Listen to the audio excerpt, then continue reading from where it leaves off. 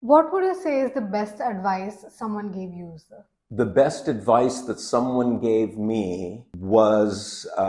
George Palade, the Nobel laureate, who was on my thesis committee, said to me at my PhD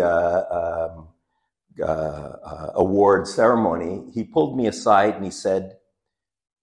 you have tasted success in science,